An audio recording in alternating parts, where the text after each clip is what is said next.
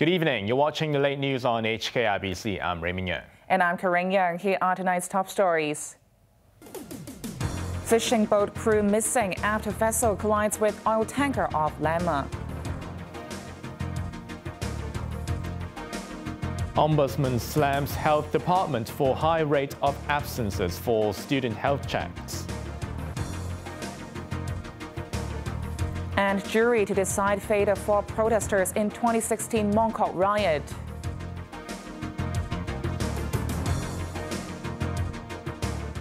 Rescuers are searching the waters of Lama for the crew of a fishing boat that sank after colliding with an oil tanker this morning. It was not known how many people were on the fishing vessel, while all 13 crew members of the oil tanker were saved. A sea and air search was underway after a mainland-registered oil tanker collided with a fishing vessel south of Lama Island. After the crash, the fishing boat began to sink. It was not immediately known how many people were on board. Police said the oil tanker was carrying 13 people and were all safe. It is understood that 3 of them jumped into the sea in an attempt to save crew members of the fishing boat, but they were unable to help and had to be rescued. They did not suffer any major injuries and did not have to be sent to the hospital. Police images showed the oil tanker was undamaged. The 97-meter-long ship departed from Qingdao on Thursday. It was expected to arrive in Shenzhen last night at about 11 p.m. However, at around 8:30 a.m. today, it collided with the fishing vessel, which was also registered on the mainland. The Fire Services Department was alerted at 8:44 a.m.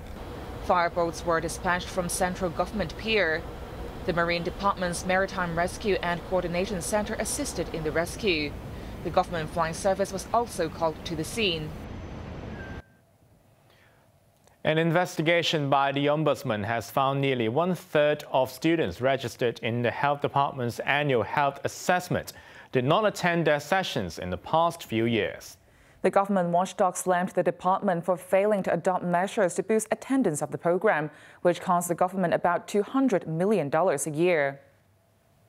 Primary and secondary school students are familiar with the Student Health Service program, but many of them are choosing not to attend it.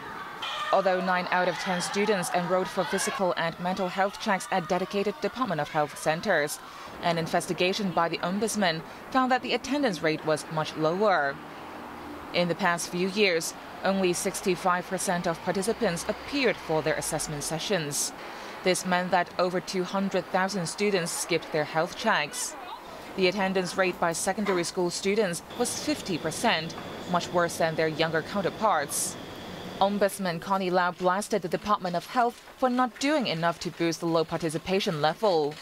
The Department of Health should really, as the chief department responsible for the plan, they should be alerted of such low attendance rate, and they should also to look into reason leading to this very low attendance rate. But unfortunately, this is not done. The government watchdog also found inadequate follow-up actions on case referrals. After the center referred a case to a different health unit, it would suspend follow-up actions until the student's next annual assessment. Many of the students referred did not attend the assessment. The center did not know the condition of the student and could not provide appropriate support. In addition, the Ombudsman found students were not accompanied by their parents when they came to their sessions. Those students would be asked to deliver a report to their parents, including those with mental health concerns. The Ombudsman found the reports lacking. Those check-in reports to be submitted to the parents are a bit generalized. We are hoping more accurate and specific things could be included in the report so that parents could grasp more details about the children. The watchdog recommended the department review the contents of the reports in order to set out results and recommendations more clearly. It also suggested a system be set up to regularly remind health units to update the center on referred cases. 4 key protesters in the 2016